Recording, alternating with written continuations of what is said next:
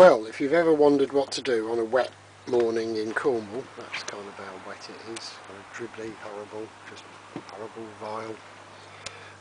I decided to have a go at Dean's problem with the solar slab, and where you should put probes, how much heating you should put into it and the likes. Well, this is what I've set up. We'll start with the slab. Slab's sitting on a bit of insulation. It's just a paving slab. And over here, that's where the paving slab came from. I've got 3 temperature probes, one in the middle, one 150mm from it, and another one 300mm from the centre on the diagonal.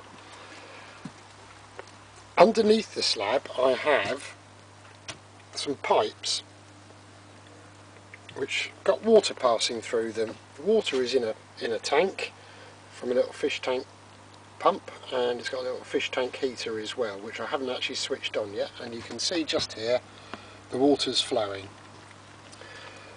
All these temperature probes, they're connected back to this Raspberry Pi, and don't confuse a Raspberry Pi with one of these. This is what you make a Raspberry Pi from. I found them in my lodger's cupboard. I think they're just vile actually, but so we'll get rid of them.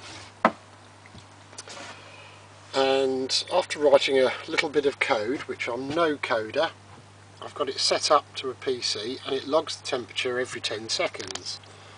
Now, if I can quickly show you the code, just move my tea out the way.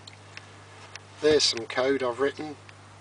Basically it just looks at the each temperature probe in turn, works it out into proper degrees C, and then sticks it, it's actually every 12 seconds, not every 10 seconds, it checks the temperature and writes it to a file. Basically that last bit writes it to a file.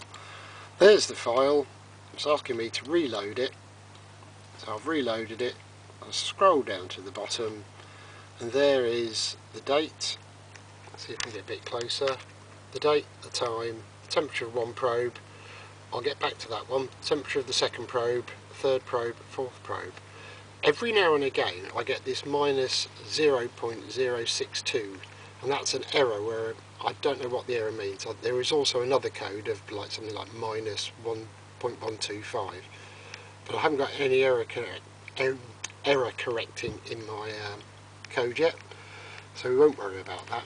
But basically we're on line 86. If you've had 12 seconds pass, I should be able to yeah, we're on 89 now, so we've had 3 lots of temperature readings since the last one, and they're all coming out proper. I can filter out those minus 0.062 ones later on. So what I'm going to do at the moment is just leave this to settle down. I've got no heater on, water was literally out of the tap, the slab was out of the garden, just to see what kind of temperature the slab's at.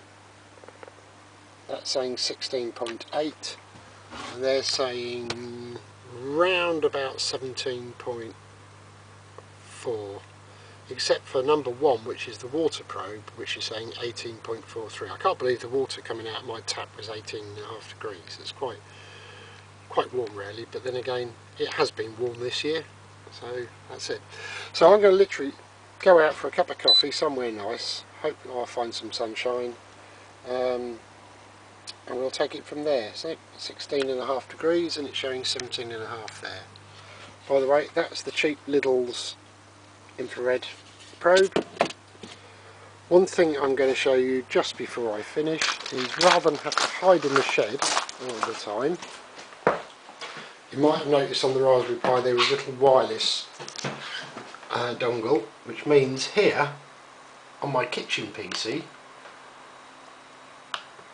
I can refresh it and get the data without having to go out in the cold. Isn't that nice? And we've got that really annoying error again, which I will get to the bottom of one day.